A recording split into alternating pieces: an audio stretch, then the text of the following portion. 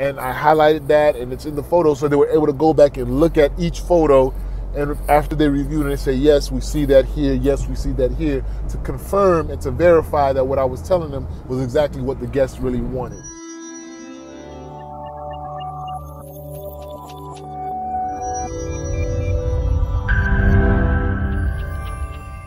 What's up, YouTube? It's your boy Kev B. I'm back, man. Thank you for tuning into this series on the TURO app and how does it work. Definitely like, of course, comment, let me know what you want to see next. Subscribe to the channel, man, and definitely turn on that notification bell so you can catch each and every one of these videos when I drop them. Peace. Conversations that me and this guest had that he wanted to extend the trip for another day, and they were able to now go in on their end and extend it. Granted, they kept trying him to make sure, I mean, when I say trying to call him and get in contact with him to make sure that this is indeed what he wanted to do. And they had everything set, and they tried again to call him right before they pushed it through. Luckily, I guess he was close enough to shore, and he said, yes, this is what I want to do. They said, okay, sir. They verified it, and boom, he was able to extend the trip for another day, so he didn't get a late fee or anything outside of that, or anything for that matter. But the reason why I brought this up was because I wanted you guys to understand the importance of messaging in the TURO app. Because if it's in the app, TURO's first gonna always check the messages that you had first with the guest to see if there's any indication or correlation with what you're saying that the guest said, just so they can have verification on their end. We didn't have that. So in this case, I used photos, and I screenshotted every conversation with him. It had his phone number at the top of the text, so I made sure I highlighted that.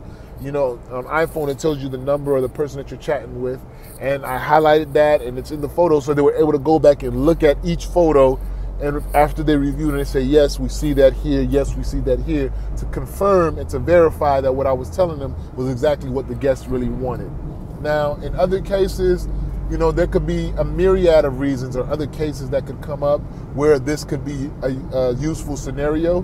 But for this particular example, in this particular trip that I had, it worked out perfectly for me. They still were able to get in contact with the guests, but had they weren't able to, they already had the verification through the text messages that we had, and I posted into the chat.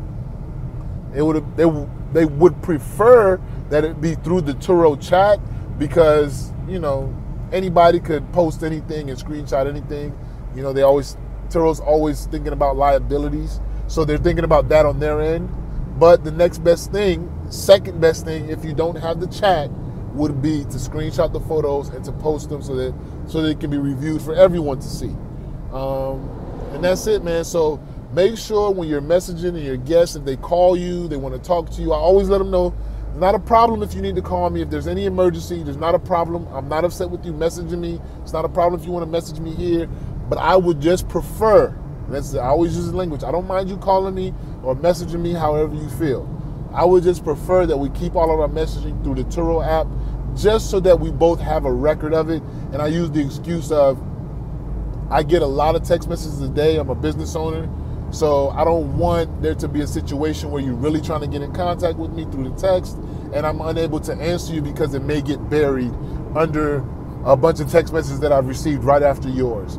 And guests are usually pretty understanding, and they have no problem doing that, man. So that's my video for today.